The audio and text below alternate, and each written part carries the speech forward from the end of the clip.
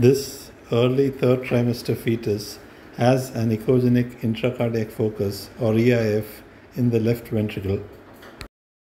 The echogenic intracardiac focus is seen as a bright focus within the heart tissue. This EIF is seen in the papillary muscle or the chordae tendineae of the left ventricle.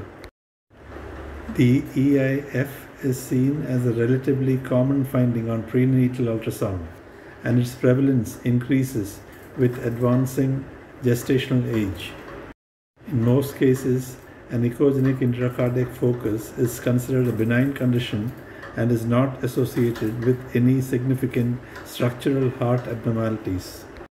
It is usually considered as a soft marker, meaning it has a weak or uncertain association with certain chromosomal abnormalities.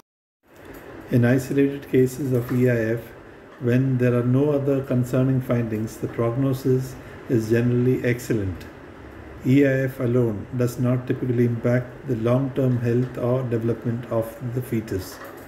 It is essential to consider EIF in the context of other ultrasound findings and maternal factors to assess its overall significance.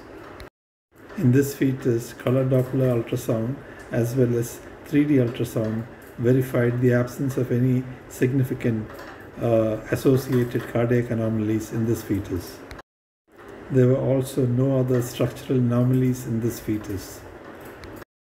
Follow-up ultrasound has been advised in this pregnancy. Medical literature says that nearly half of all such echogenic intracardiac focus observed in the second trimester may resolve with advancing gestation.